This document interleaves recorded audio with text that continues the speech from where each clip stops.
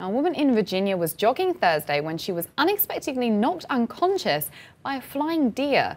27-year-old Krystine Rivera says that she was 5 miles into a 7-mile run on a Claiborne Parkway in Ashbourne when an SUV hit a deer and the deer hit her.